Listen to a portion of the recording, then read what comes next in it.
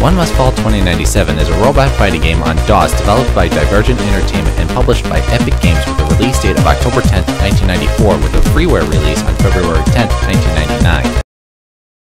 It does beg the question of why this didn't get a console release. From what I know, and if I got this right, Epic Games only catered to the PC market back in the early days. Anyways, One Must Fall 2097 is your typical fighting game with a mechanic rarely seen. You get to pick a pilot and robot.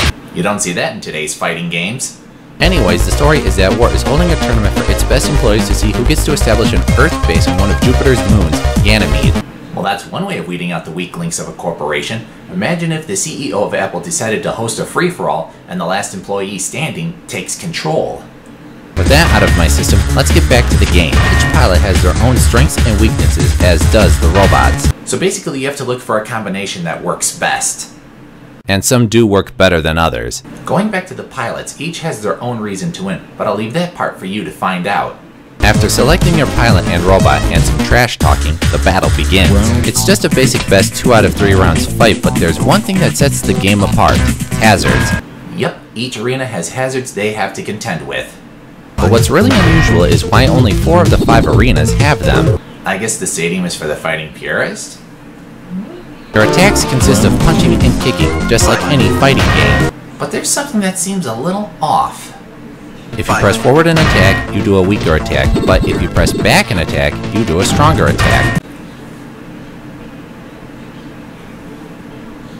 Okay, I see 4 buttons right here. Why not put the red and blue buttons for weak attacks and the green and yellow buttons for strong attacks? Other than that, the controls work fine, regardless if you use keyboard or controller. After the final round, you get an opportunity to destroy your opponent. What sets this apart from Mortal Kombat is that there are 2 parts.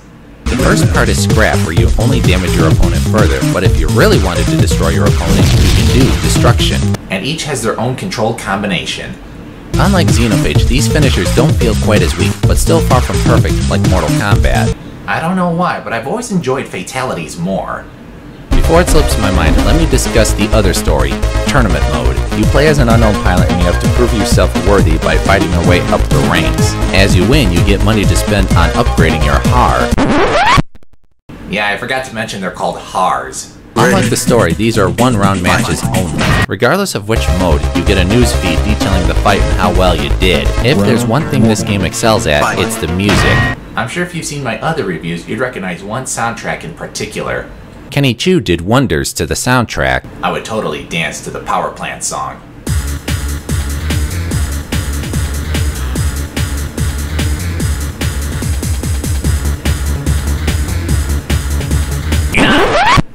The graphics are quite good, and the profile pics of each pilot look like they came from an anime. If someone feels brave enough to make it, I'd watch an anime called One Must Fall 2097.